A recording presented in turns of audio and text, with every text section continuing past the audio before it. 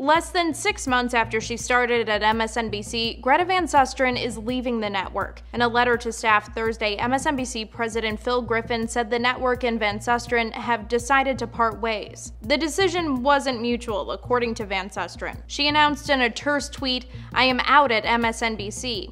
In response to Twitter followers later, Van Susteren wrote, "It was not my decision," and that she was so stunned. Her MSNBC show For the Record with Greta debuted in January. She joined the network after leaving Fox News in September. Van Susteren had hosted Fox News' On the Record since 2002. MSNBC has seen ratings growth. In May, it beat Fox News and CNN in weekday primetime for the key 25 to 54 age demographic, something it hadn't done since 2000. But in a recent interview with the New York Times about the network's ratings, NBC News and MSNBC chairman Andrew Lack said Van Susteren's show was not breaking out.